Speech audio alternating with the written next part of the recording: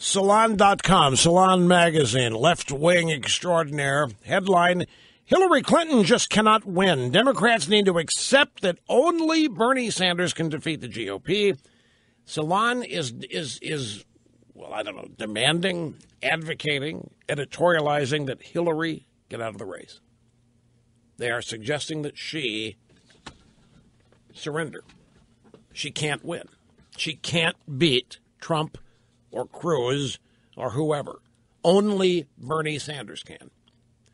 Salon.com, wacko leftist extreme radicals to you and me, mainstream Democrat thought to them.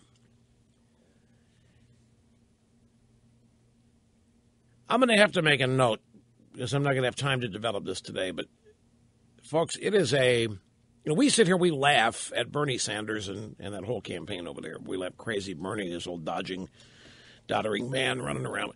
You realize a frighteningly large percentage of Americans think Bernie Sanders is a rock star. And it's because of what he's saying. It's not personality. It may be cultish, but it's because Bernie Sanders is promoting socialism. It's right there what we're up against. And the one thing the Republican presidential primary does not hit on is that, and I think they should.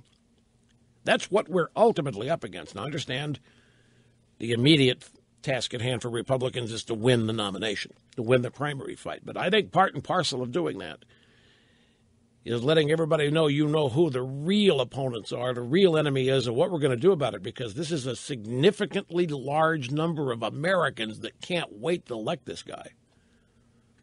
They're not a tiny minority of 20%, folks. And they are rabid.